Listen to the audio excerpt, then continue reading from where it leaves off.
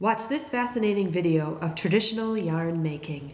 Hundreds of years old spinning skills brought to life in our modern world.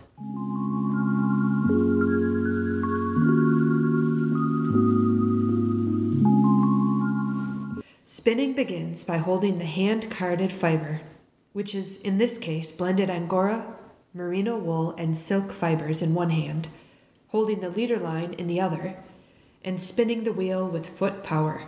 The wheel adds twist to the leader line, and the row leg fibers grip and twist securely on the line.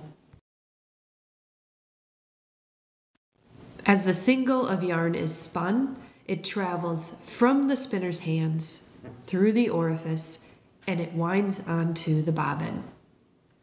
In this case, with this particular wheel, the Ashford Elizabeth II, the spinner must stop at regular intervals and move the single of yarn from one hook to the other to make sure it loads properly onto the bobbin.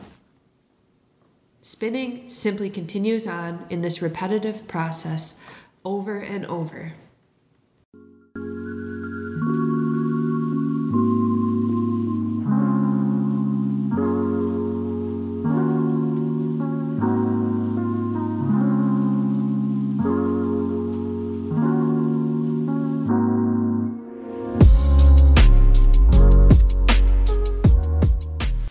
If a spinner stops spinning and wants to continue spinning later on, they simply return to their wheel, pick up the fiber, the row leg, start the spinning wheel, begin treadling with their foot, and the spinning continues on.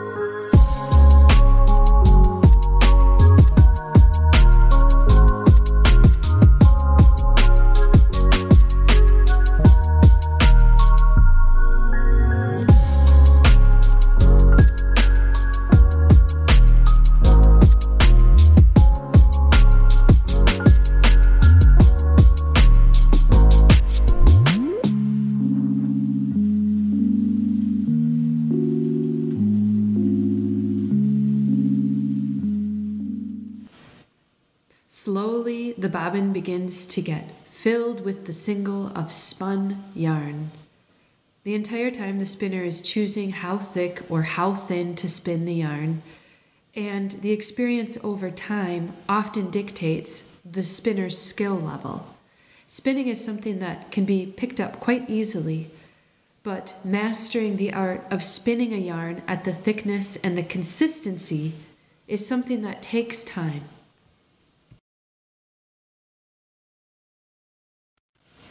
Occasionally, spinners are going to take breaks and have a snack like this celery.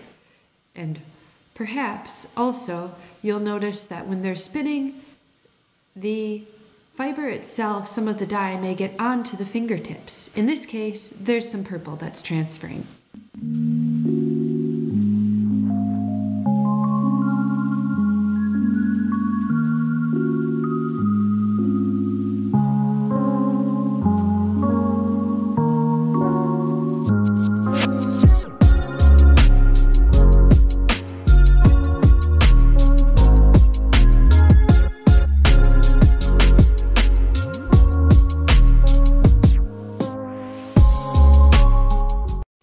If the yarn ever breaks, the spinner simply stops the spinning wheel, takes the spun single of fiber, threads it back through the hooks and orifice, holds it in their hand, takes the row leg, and because that line is twisting, the wool wants to join on and simply continue spinning. If there's hay in it, take it out.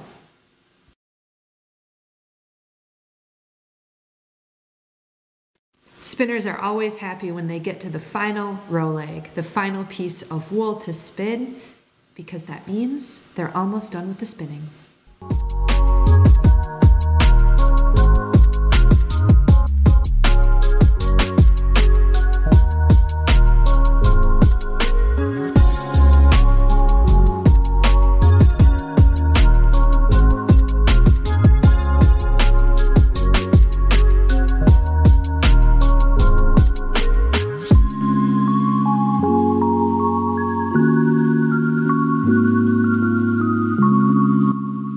spinning is complete, the spinner has earned the time to relax, the wheel is quiet, and the yarn is finished. Thanks for watching.